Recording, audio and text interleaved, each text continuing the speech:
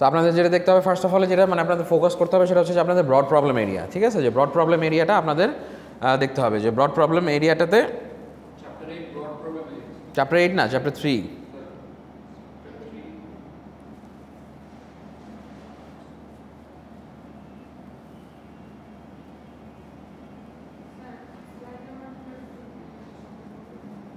Slide number তো নাই এখানে, স্লাইড নাম্বার দেখেন কত, 1 নাম্বার স্লাইডে, যে স্লাইড নাম্বার হচ্ছে আপনার 4, স্লাইড নাম্বার 4 ব্রড প্রবলেম এরিয়াটা কি সেটা এখান থেকে দেখবেন, ঠিক আছে? তারপরে এক্সাম্পলস আছে এখানে যে ব্রড প্রবলেম এরিয়ার, তো এই এক্সাম্পলগুলো এখান থেকে ইউজ করবেন। What is this broad problem area, হ্যাঁ,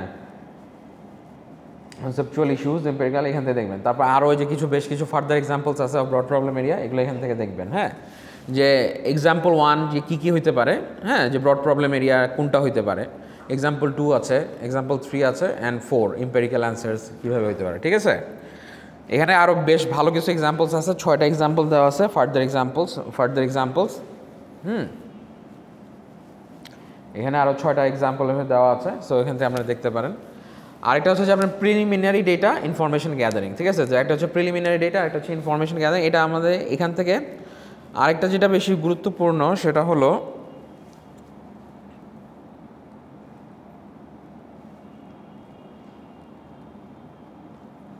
28 নাম্বার স্লাইডে চলে আসেন। 28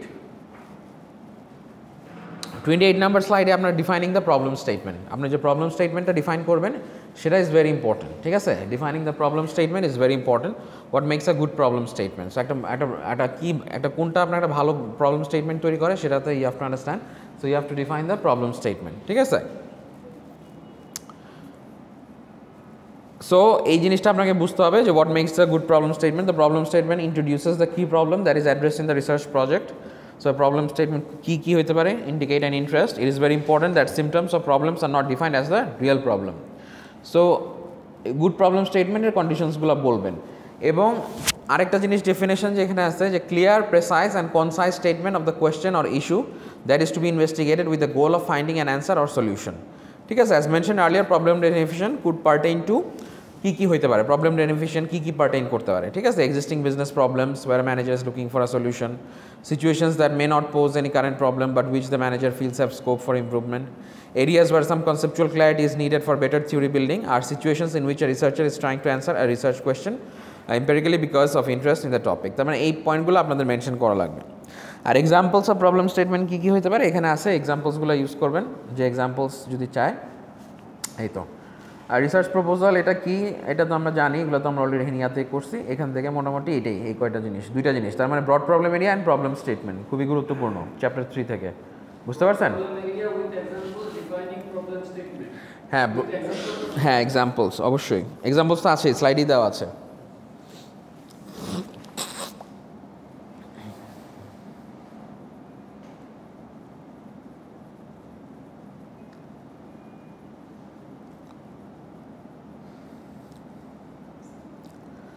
তো দেখেন, the research process, theoretical framework, the need for the theoretical framework. তাহলে থিওরিটিক্যাল ফ্রেমওয়ার্কের অ্যাকচুয়ালি নিডটা কি, what is the need for the theoretical framework after conducting the interview. দেখেন তাহলে এই বুঝতে হবে যে থিওরিটিক্যাল ফ্রেমওয়ার্কের নিডটা কী আছে, ঠিক আছে? এই নিডসগুলো আপনাদের জানতে হবে। সো এই জিনিসটা slide number 2, the need for the theoretical framework, theoretical ফ্রেমওয়ার্কের key need আছে সেই জিনিসগুলো। হ্যাঁ 4 স্লাইড নাম্বার 2। তারপরে যে the process of building a theoretical framework, একটা থিওরিটিক্যাল ফ্রেমওয়ার্ক বিল্ড করার জন্য আমার কী লাগে, what are the things that we need for developing building a theoretical framework. So এই জিনিসটা আপনাদের ইম্পর্টেন্ট। এই জিনিসটার কয়টা পয়েন্ট আপনারা দেখবেন, 3টা পয়েন্টস আছে, এই 3টা পয়েন্ট বুঝতে পারছেন? হ্যাঁ, একটা হচ্ছে need of the theoretical framework, আর একটা হচ্ছে যে process of building a theoretical framework, এই দুইটা জিনিস বুঝতে পারছেন? The need for the theoretical framework and the process of building a theoretical framework.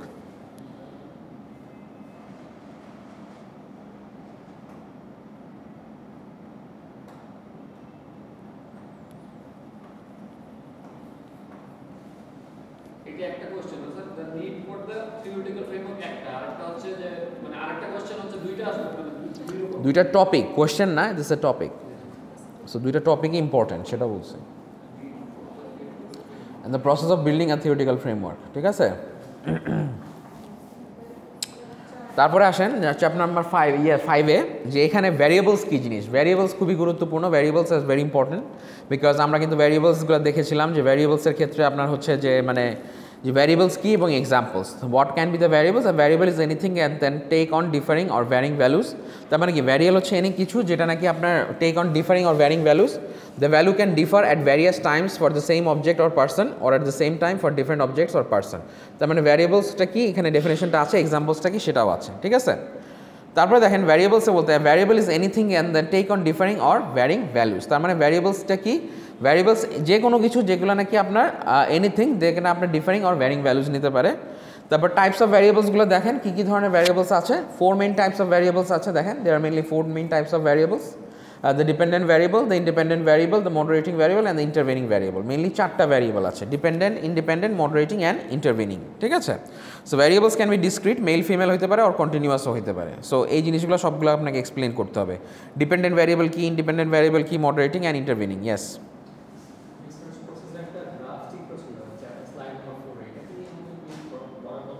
না এত বড় গ্রাফ আপনাদের ওটা এতই লাগবে না, এত বড় গ্রাফ দিলে, কারণ এইগুলো তো আমরা টোটালটা জিনিসটা হচ্ছে একটা চ্যাপ্টারের আন্ডারে, তাই না? আপনি পুরাটা তো ওইভাবে একবারে, এটা তো একটা হোল প্রসেসটা, রিসার্চ প্রসেস, তাই না?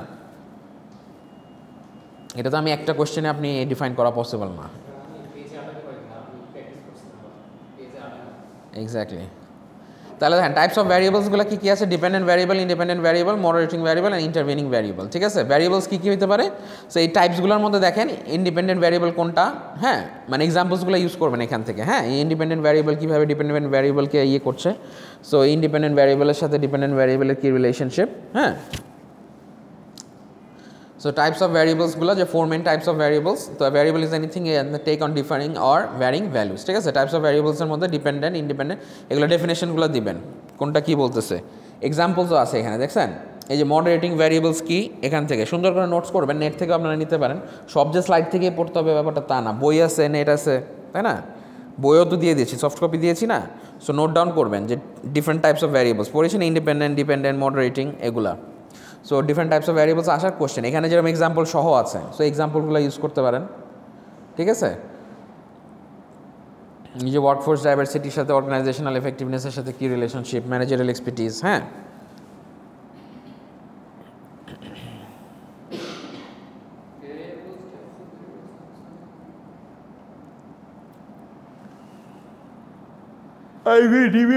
এখানে অনেকগুলো আছে, এগুলো সুন্দর করে নোট করবেন এক্সাম্পলস।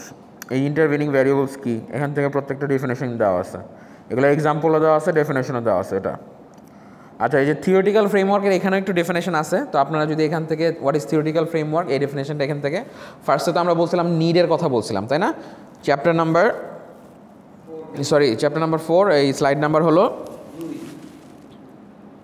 না 28। এটা হচ্ছে what is the definition of theoretical framework.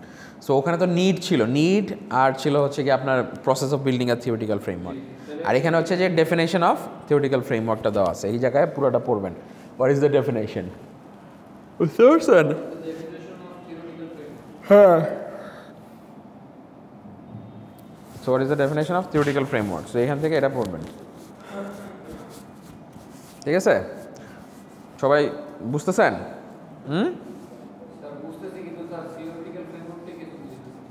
এখানে লেখা আছে তো, point is a logically developed, described and ইলাবোরেটেড network of associations among the variables.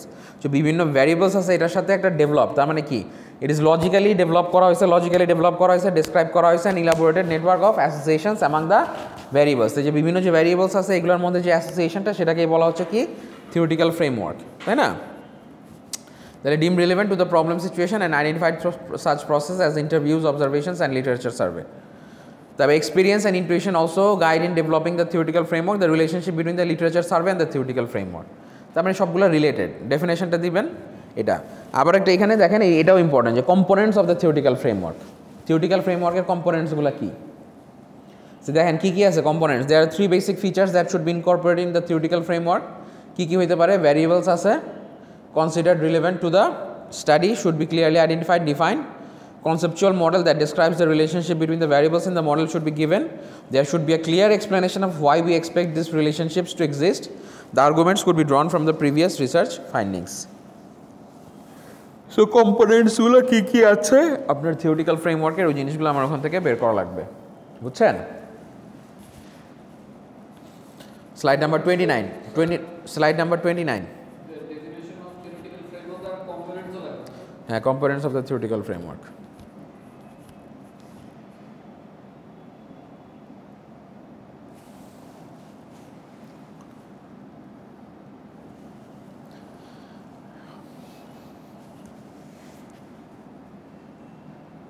এবার আসেন 34-এ আসেন। 34-এ হাইপোথিসিস ডেভেলপমেন্ট। এখানে আমাদের দেখতে হবে যে হাইপোথিসিস ডেভেলপমেন্ট কি। We have to understand the definition of কি হাইপোথিসিস ডেভেলপমেন্ট। সো আমরা হাইপোথিসিস ডেভেলপমেন্টের ডেফিনেশনটা বুঝবো এখান থেকে।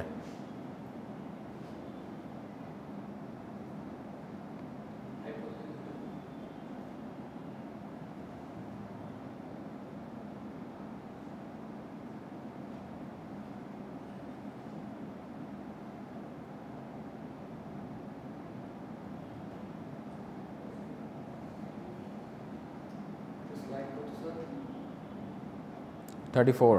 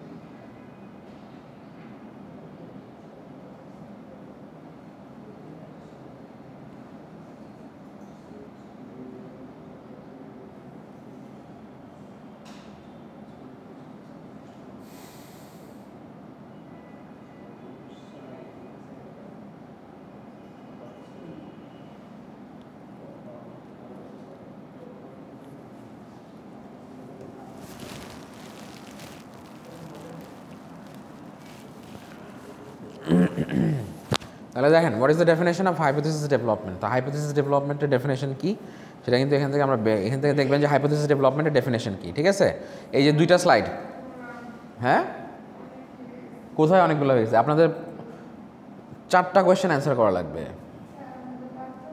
হ্যাঁ কি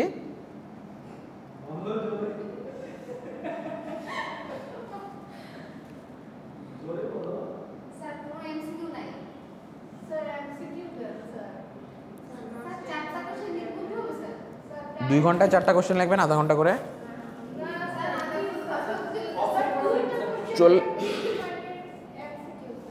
হ্যাঁ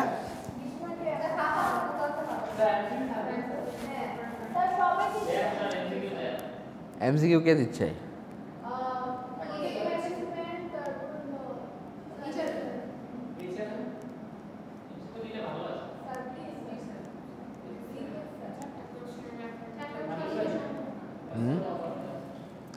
চারটা কোয়েশ্চেন আপনার তো টাইম তো বেশি পাচ্ছেন, 2 ঘন্টা পাচ্ছেন।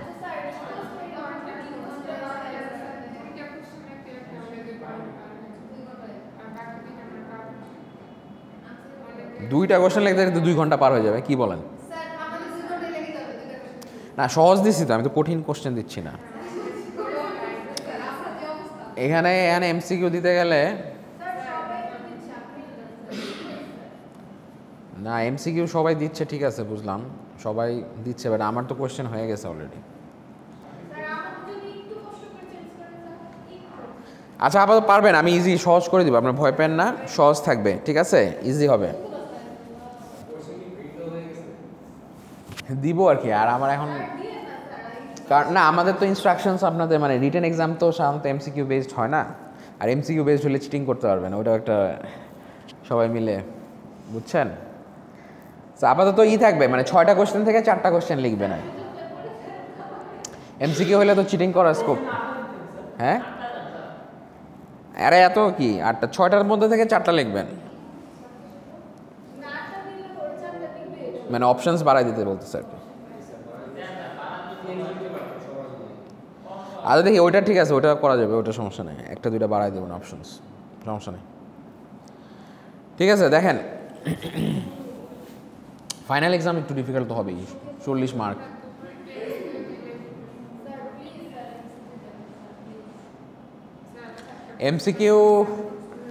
এমসিকিউ ঠিক আছে দিতাম, কিন্তু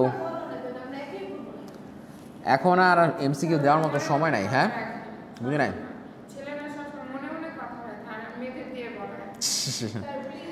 এখন আচ্ছা আমরা এটা ডিসকাস করি আগে, কারণ তাহলে কিন্তু সাজেশনস তো মানে আমার তো সাজেশনস তো কোয়েশ্চেন্সের উপরে বেস করে, ঠিক আছে।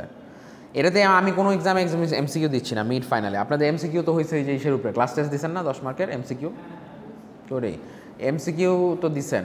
আর হলো আচ্ছা আমরা আগে এটা শেষ করি, আর দেখি যদি পারি আমি জানাবো, মানে দিব আর কি। হ্যাঁ বাট এখন শিওর বলতে পারতেছি না, ইফ পসিবল আই উইল। যদি মানে 10টাও দেওয়া যায় তাহলে 3টা কোশ্চেন লিখলেন আর 10টা এমসিকিউ এরকম। হ্যাঁ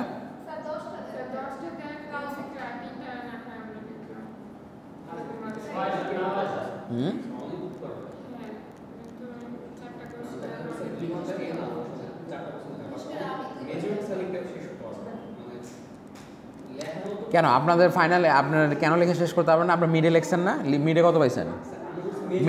মিডে কত পাইছেন? মেজরিটি কথা লেখেই তো না, মেজরিটি তো লেখেই না আপনি, মেজরিটি কথা কি? আমার কথা শুনেন, মিডে কত ছিল? 90 মিনিট ছিল, 1.5 ঘন্টা। মিডে কটা কোশ্চেন আনসার করতে হয়েছে? 3টা, 30 মার্কস। তাহলে এখন আপনাদেরকে আধা ঘন্টা বাড়াই দেওয়া হয়েছে, আধা ঘন্টা আপনি 4টা কোশ্চেন আনসার করবেন, সেম আছে। হ্যাঁ তাহলে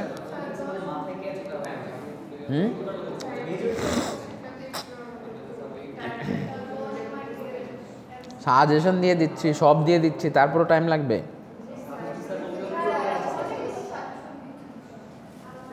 এমসিকিউ ঠিক আছে আমি দেখি, যদি আমি পারি 10টা, আমি এখন শিওরিটি দিচ্ছি না, ডিপেন্ড, কারণ আমি আল বি ফ্লাইং অন, আমি 11 তারিখে মালয়েশিয়া যাচ্ছি, ঠিক আছে 11 তারিখে। সো এখন আমার 6টা কোর্সের কোশ্চেন করতে হবে, সো অলরেডি মাত্র 2টা করছি, আরও 4টা কোশ্চেন।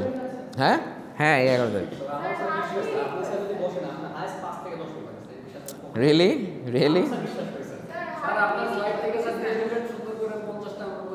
ও আচ্ছা, মানে 50টা, তাই আমি সারাদিন বসে বসে এমসিকিউ বানাই। আজ এক সমস্যা নাই,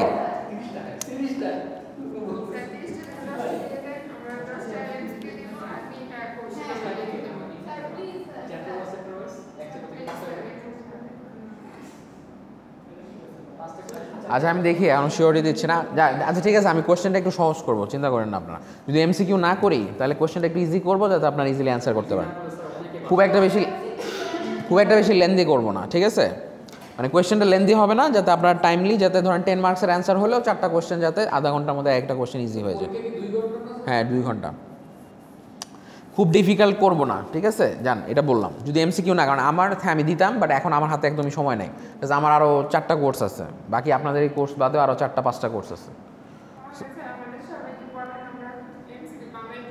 হ্যাঁ আপনারা তাহলে আপনারা নিজেরাই কোশ্চেন করেন, নিজেরা অ্যান্সার দেন, সমস্যা কি, দিয়ে আমাকে খাতাটা জমা দিয়ে যান।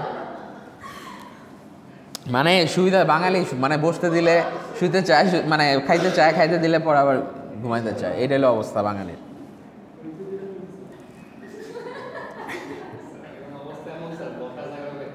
হ্যাঁ বুঝছি, মানে দাঁড়ানো জায়গা পাচ্ছে না, মানে দম ফেলার টাইম পাচ্ছে না, এত কিছু। হ্যাঁ স্বাভাবিক, একটু প্রেশার যাবে ফাইনালের আগে, এখন তো ফাইনাল এক্সাম না, দ্যাটস দ্য স্পিরিট। এটাই যে আপনি যে আম পাচ্ছেন না, এটাই হচ্ছে শিক্ষণীয় ব্যাপার, যে আপনারা যে প্রেশারে আছেন এটাই হচ্ছে শিক্ষা, বুঝতে পারছেন? আচ্ছা এবার দেখেন ডেফিনেশন দেখেন relationships R কনজেক্টার্ড on the basis of the network of associations established in the theoretical, তার মানে এই যে ডেফিনেশন অফ হাইপোথিসিস ডেভেলপমেন্টের ডেফিনেশনটা কি সেটা এখান থেকে, হ্যাঁ। সো এই জিনিসটা আপনার হাইপোথিসিস ডেভেলপমেন্ট। তো আমি এখান থেকে আপনার একটা কাজ করতে পারি, সাজেশনটা আপনাদের কমাই দিতে পারি, 8টা কোশ্চেন দিলাম, ওখান থেকে আপনারা 4টা অ্যান্সার করলেন,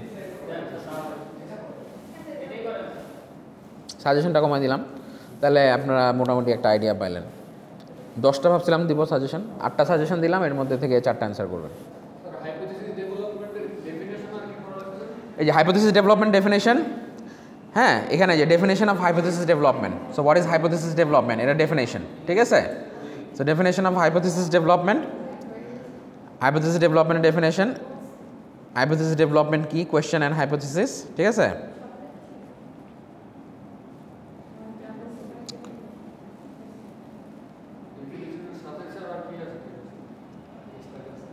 হাইপোথিসিস ডেভেলপমেন্ট, এবার দেখেন এই যে types formats of hypothesis development, ঠিক আছে। এটার সাথে এই জিনিসটা দেখেন, এই যে ইফ স্টেটমেন্ট দিয়ে এই জিনিসগুলো, ইফ স্টেটমেন্ট দিয়ে আমরা যেটা করতে পারি, কী কী ধরনের হাইপোথিসিস হতে পারে আমরা করছিলাম না, টাইপস বা ফরম্যাটস অফ হাইপোথিসিস ডেভেলপমেন্ট লেখা রাখেন, ফরম্যাটস বা types of hypothesis if statement দিয়ে করতে পারি, এটার সাথে এক্সাম্পলগুলো ইউজ করবেন, বুঝছেন। আমি আপনাদেরকে তাহলে সাজেশন 8টাই দিয়ে দিব, যান আপনারা কথা রাখলাম, ওখান থেকে 4টা অ্যান্সার করবেন। এগুলাই কিন্তু সাজেশন, আমি যে বলতেছি এগুলাই কিন্তু সাজেশন, ঠিক আছে। এখান থেকেই ধরেন মানে 8টা আমি হয়তো টপিক ওয়াইজ লিখে দিব আর কি, বুঝতে পারছেন। তো ওরকম 8টা টপিক থেকে আপনাদের হয়তো আসবে আর কি। ডিরেকশনাল অ্যান্ড নন ডিরেকশনাল, দেখেন ডিরেকশনাল অ্যান্ড নন ডিরেকশনাল আছে, হ্যাঁ directional and non directional hypothesis, directional non directional hypothesis কি সেই জিনিসগুলো, তাহলে এগুলো কিন্তু ফরম্যাটস অ্যান্ড টাইপসের মধ্যে পড়তেছে, টাইপস অফ হাইপোথিসিস। হ্যাঁ এই যে ইফ স্টেটমেন্ট দিয়ে আমরা হাইপোথিসিস করতে পারি, ডিরেকশনাল নন ডিরেকশনাল হাইপোথিসিস করতে পারি, ঠিক আছে। এগুলো কি ইফ স্টেটমেন্টস বা আপনার ডিরেকশনাল অ্যান্ড নন ডিরেকশনাল, তাই না।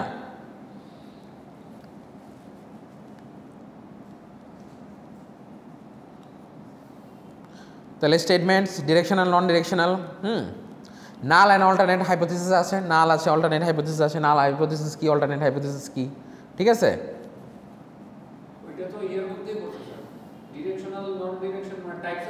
হ্যাঁ হ্যাঁ টাইপসের মধ্যে, এই জিনিসগুলো টাইপসের মধ্যে, ডিরেকশনাল নন ডিরেকশনাল, হ্যাঁ statement of hypothesis like ফরম্যাটসগুলো key key, if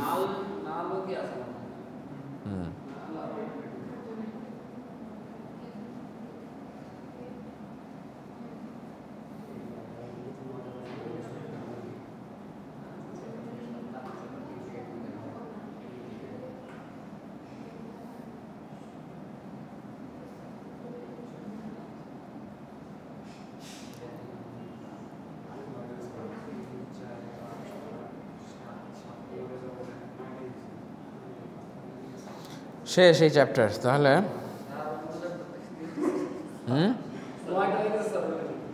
কয়টা হয়েছে?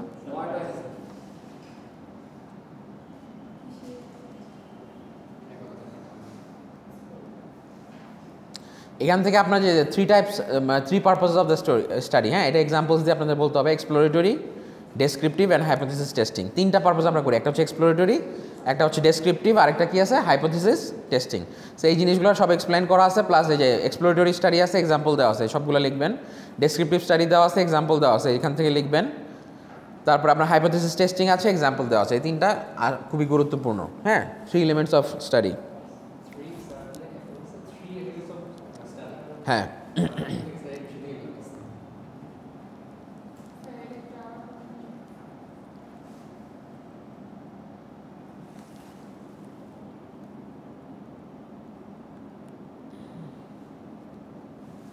Exploratory, descriptive and hypothesis testing. Exploratory, descriptive and hypothesis testing.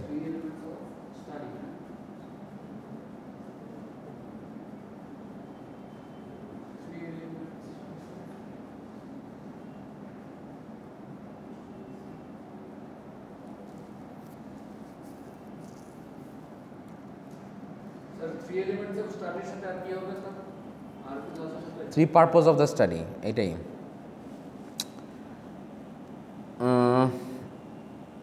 এই যেখানে একটা রিভিউ আছে, ওই রিভিউটা আপনারা দেখে নিতে পারেন। এই যে রিভিউটাতে আর কি 3টা একসাথে সাথে দেওয়া আছে, মানে একটু শর্টভাবে দেওয়া আছে ডেফিনেশন, এটা এইভাবে দেখতে পারেন রিভিউ।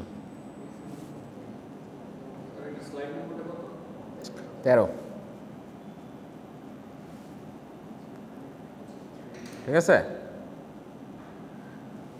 আর সাথে এটা একটু দেখেন টাইপ অফ ইনভেস্টিগেশন, ওই যে আমরা পড়েছিলাম যে কজাল অ্যান্ড কোরিলেশনাল, এই দুইটা জিনিস আমরা দেখেছিলাম না, কজাল অ্যান্ড কোরিলেশনাল, এই দুইটা ইম্পর্টেন্ট, এই দুইটা দেখে কজাল অ্যান্ড কোরিলেশনালের টাইপ এবং মানে টাইপস অফ ইনভেস্টিগেশনের মধ্যে causal and versus কোরিলেশনাল, type of ইনভেস্টিগেশনের মধ্যে causal versus কোরিলেশনাল।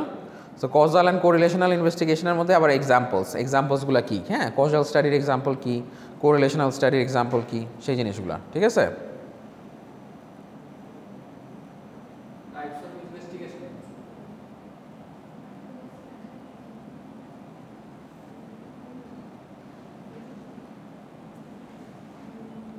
Three elements purpose of study, এটার সাথে কি আর লেস কিছু আছে স্যার, না এটি শুধু ওইটা আর ওই যে টাইপ অফ ইনভেস্টিগেশন বললাম এখান থেকে স্লাইডে, type of investigation chapter number 14, type of investigation দেখেন, স্লাইড কত স্যার এটা?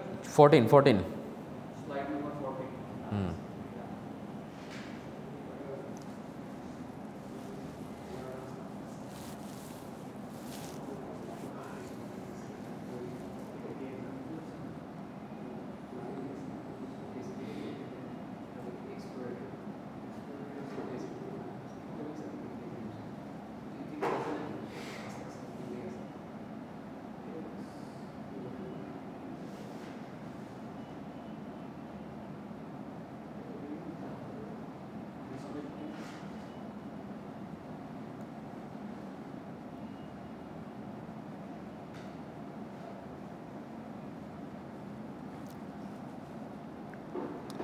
আর এখানে এই জিনিসটা দেখেন, এই যে ইউনিট অফ অ্যানালাইসিস, ঠিক আছে, individuals, diets, groups, organisations and cultures, 5টা, ঠিক আছে। ইউনিট অফ অ্যানালাইসিস আছে না, individuals, diets, groups and organisations and cultures, এই জাস্ট 5টা জিনিস কি, ইউনিট অফ অ্যানালাইসিস কি, এই 5টা জিনিস খালি জাস্ট একটু দেখেন, ঠিক আছে। Units of analysis, individuals, diets, groups, organisations and cultures.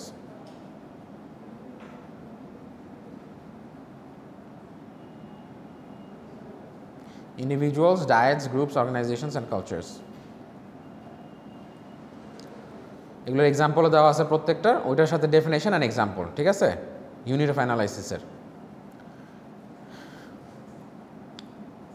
That's it, এখান থেকে আর এইভাবে তেমন কিছু নাই, এই চ্যাপ্টার শেষ, ঠিক আছে। তারপর চ্যাপ্টার 6,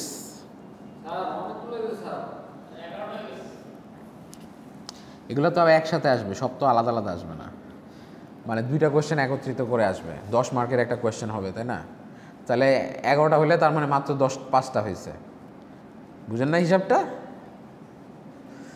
এবার আসেন, ডিফাইন দ্য এলিমেন্টস, এই যে define the concept, dimensions and elements of learning, এই জিনিসটা আপনাদের গুরুত্বপূর্ণ, এই জিনিসটা আসবে। এই যে এটা যে চ্যাপ্টার নাম্বার, এখানে তেমন কিছু না, এখানে সব আমরা মেজারমেন্ট দেখছিলাম কীভাবে কি, এখানে যে কি এটা করছেন না,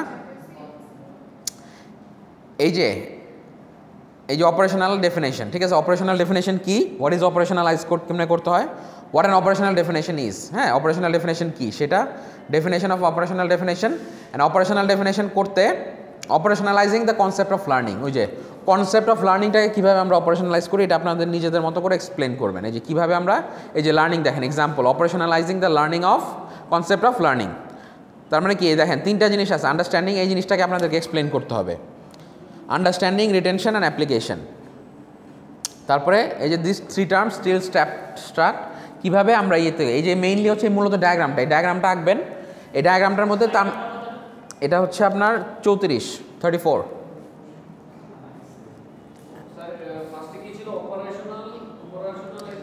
অপারেশনালাইজিং the concept, dimensions and elements of learning,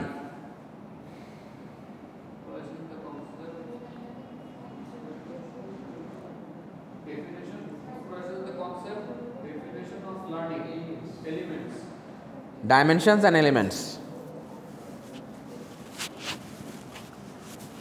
ঠিক আছে।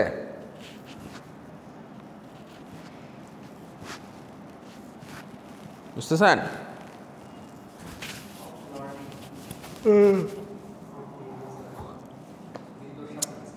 ওইটা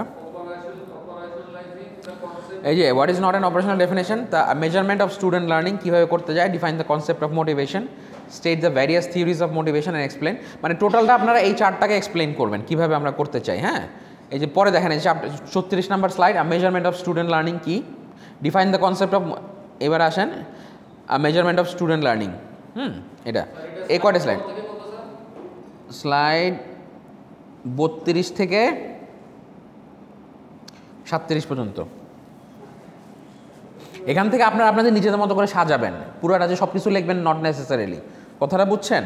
এই জিনিসটা আপনারা নিজেদের মতো করে সাজাবেন, নিজেদের মতো করে কীভাবে কনসেপ্ট অফ মানে অপারেশনালাইজ কীভাবে, এই চ্যাপ্টার থেকে একটা কোশ্চেনই মোটামুটি সবচেয়ে বেশি ইম্পর্টেন্ট, যে কনসেপ্ট অফ লার্নিংটাকে কীভাবে আমরা অপারেশনালাইজ করতে পারি। লার্নিংটা তো একটা কি সাবজেক্টিভ ম্যাটার, তাই না? তো এই জিনিসটাকে আমরা কীভাবে অপারেশনালাইজ করতে পারি, বুঝতে পারছেন? আচ্ছা, এক্সারসাইজ এই স্ট্রেস আছে, এটা লাগবে না, এটা শেষ। তাহলে এখান থেকে বেশি কিছু নাই, একটা চ্যাপ্টার। এত ভয় পাইতেছেন আপনারা? তো ভরবেই তো, আমি সারা মাস ধরে 6 মাস ধরে ক্লাস নিতেছি, এখন দিন শেষে যদি একটু খাতা না ভরে তাহলে হবে? হ্যাঁ, এটাই তো লিখতে হবে। কি বলবে? কি শুরু করবে? টাইম আছে তো অনেক দিন, 21 তারিখে পরীক্ষা। এবার দেখেন ডেটা কালেকশন মেথডস। হ্যাঁ,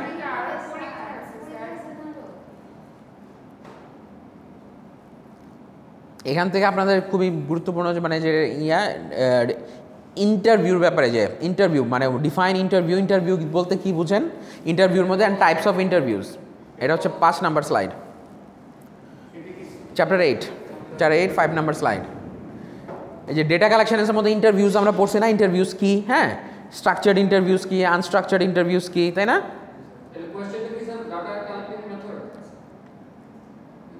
হ্যাঁ, data collection methods. So data collection মেথডসের মধ্যে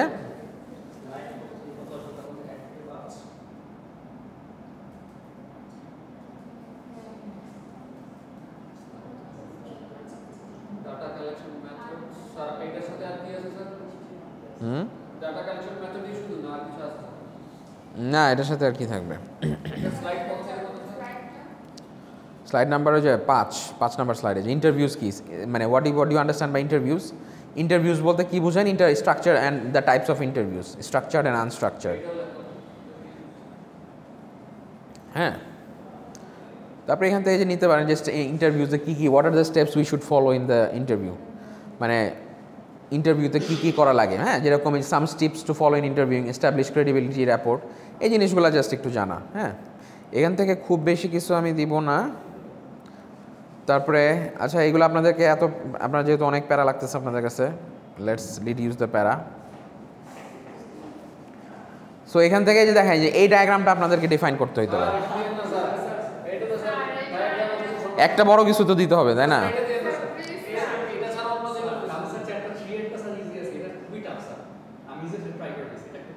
এটা টাফ কেন?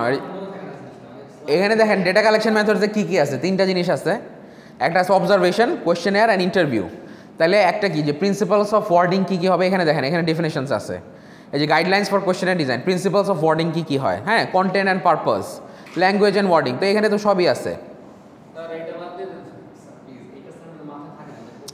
তারপরে যে types and forms of questionnaire, হ্যাঁ, সিকোয়েন্সিং, ক্লাসিফিকেশন। তাহলে এখান থেকে 3টা জিনিস দেই, এখান থেকে তাহলে 3টা জিনিস আপনাদের করি যে 3 important data collection methods, observation, questionnaire and interview. এই 3টা জিনিস আপনারা ডিফাইন করবেন।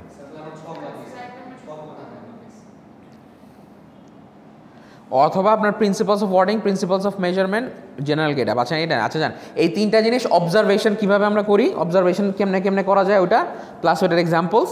কোয়েশ্চেনার আমরা কীভাবে করতে পারি সেটার এক্সাম্পলস, কোয়েশ্চেনার কীভাবে করে, আর ইন্টারভিউ তো আমরা অলরেডি দিলামই, ইন্টারভিউ জান, এতটুকু শেষ। 3টা মেথডস, এই 3টা জিনিসকে ডিফাইন করবেন, অবজারভেশন, কোয়েশ্চেনার অ্যান্ড ইন্টারভিউ। এগুলো এক্সাম্পলস ইউজ করবেন যে কীভাবে এই 3টা জিনিস করা যায়। অবজারভেশন কেমনে করতে পারি, এখানে যে আছে অবজারভেশনের আছে কোয়েশ্চেনার। এই যে অবজারভেশনে কিন্তু সব লিখতে হবে, স্ট্রাকচার্ড যে অবজারভেশনাল স্টাডিজ, হ্যাঁ, structured observational studies, unstructured observational studies, এগুলো কিন্তু সব দিতে হবে, যে advantages and drawbacks observational studies, হ্যাঁ, এগুলো। মানে এগুলো মোটামুটি পড়বেন আর কি, তিনটা জিনিস তাহলে থাকলো। এটার মধ্যে তিনটা জিনিস রাখলাম, ইন্টারভিউ রাখলাম, অবজারভেশনাল স্টাডি রাখলাম, আর হচ্ছে হ্যাঁ তিনটা জিনিস ওখান থেকে জাস্ট ওই তিনটা জিনিসই থাকলো জান, আর বাকিগুলো উঠাই দিলাম। কোয়েশ্চেনার কি আছে, কোয়েশ্চেনার কিন্তু আমরা আগে এখানে পড়ছি যে কোয়েশ্চেনার যে পার্সোনালি অ্যাডমিনিস্ট্রেটেড কোয়েশ্চেনার, এটা কিন্তু ছড়াই ছিটায় আছে, আপনাদের জিনিসগুলো বের করে নিতে হবে।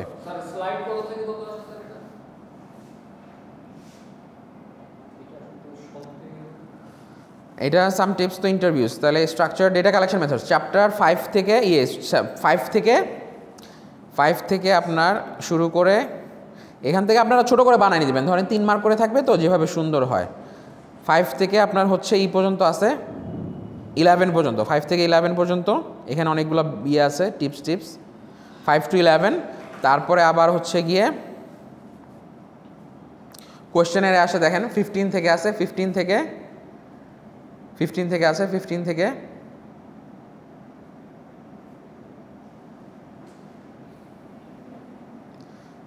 থেকে আপনার 17 পর্যন্ত আছে। আরেকটা আছে হচ্ছে টাইপস অ্যান্ড ফর্ম, হ্যাঁ 15 থেকে 17 কোয়েশ্চেনার আছে, কি কোয়েশ্চেনার হতে পারে। আর একটা আছে হচ্ছে আপনার ফাইনালি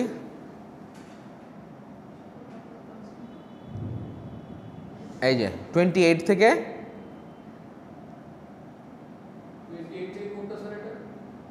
30 পর্যন্ত।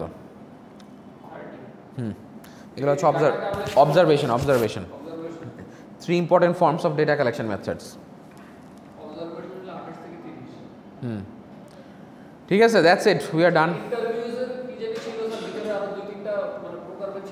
প্রকার ভেদগুলো একটু জাস্ট শর্টে ডিসক্রাইব করবেন আর কি, পয়েন্টসগুলো লিখলেন টুকটাক, কারণ খুব বেশি তো লিখতে পারবে না। যদি তিনটাই দেই তাহলে তিনটা কি 3 মার্ক করে, তাহলে একটা ডেফিনেশন দেবেন, এক্সাম্পল দেবেন, আর 2-1 সংক্ষেপে জাস্ট টাইপগুলো বললেন, বুঝলেন নাই? মানে খুব বেশি কিছু লিখতে হবে না, ধরেন তিনটাই যদি দেই তাহলে ওটা ডেফিনেশন দেবেন, এক্সাম্পল দেবেন, সাথে টাইপসগুলো দিয়ে দিলেন, বুঝতে পারছেন?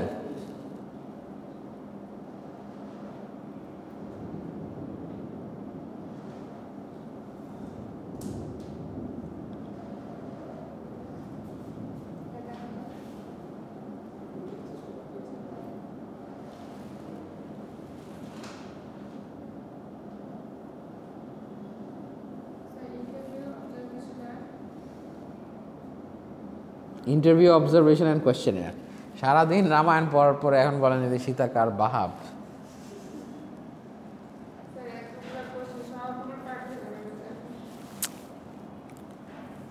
অনেক অল্প দিছে, কমাই দিছে না? অনেক কমাই দিছে। কয়টা হয়েছে?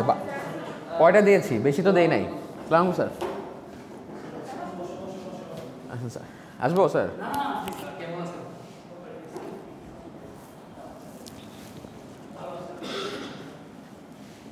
তাহলে আপনাদের ওই এই জিনিস দেখেন, ঠিক আছে? তাহলে আমরা এখানে মোটামুটি কয়টা কোয়েশ্চেনে দেখলাম? 12টা, রাইট? 12।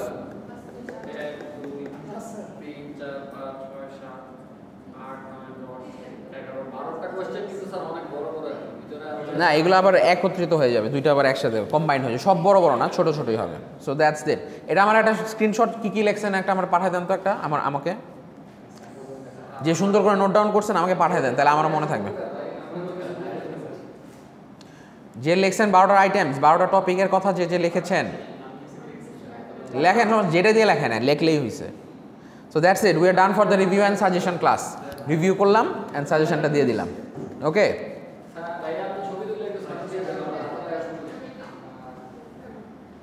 এটা দিয়ে মানে এটা জাস্ট আমার টপিকগুলো মনে থাকবে, আমি আপনাদের ক্লাসে কী কী ডিসকাস করছি। তাহলে এইগুলাই থাকতেছে আমাদের, বুঝছেন? তাহলে বেস্ট অফ লাক। আমরা শনিবার দিন প্রেজেন্টেশন, রাইট? প্রেজেন্টেশনটা ভালোভাবে দেন, ইনশাআল্লাহ হয়ে যাবে। ভালো হবে না স্যার প্রেজেন্টেশন। স্যার আপনার সাথে যে কথা বলছিলাম স্যার আমারটার বিষয় নিয়ে, স্যার অবজেক্টিভগুলোকে এইটা করলে হবে, the objective of research is to observe the impact of social media on the youth of Bangladesh and how we can minimise it's negative effect. এটা কি দিলে হবে স্যার? মানে স্যার সোশ্যাল নেটওয়ার্কের জন্য বা যে নেগেটিভ এফেক্টগুলো আছে এটা রিডিউস কীভাবে করা যায়, এটা কি অবজেক্টিভ দিলে হবে স্যার? আর এটার সাথে আরেকটা আছে যে use it for innovative informative cause, use it for more informative cause such as places two B visited, culture, heritage, history, tradition of countries.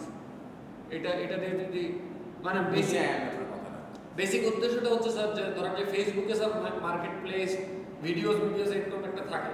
তো আমরা আরেকটা কি করতে পারি না, ধরেন যে গ্লোবাল একটা চিহ্ন দিলাম যে এইটাতে একটা মানে আপনি সাপোজ এখন মালয়েশিয়া যাচ্ছেন, মালয়েশিয়া আপনি আগে কোনোদিন যান নাই, এখানে কি কি জায়গা আপনি ভিজিট করতে পারেন, আপনি কি কি ওদের হেরিটেজ কি, ওদের হিস্ট্রি কি, ওদের কালচার। এটা তো আবার অন্য জায়গায় চলে গেল না, তো মানে ইউথকে কিভাবে ডিরেক্টলি এফেক্ট করবে? না এটা দিয়ে একটা হচ্ছে দুইটা অবজেক্টিভ, একটা আপনি তো এটা তো ডিরেক্টলি রিলেটেড ইউথ তো না, ইউথের রিলেটেড তো না, ডিরেক্টলি কি রিলেটেড?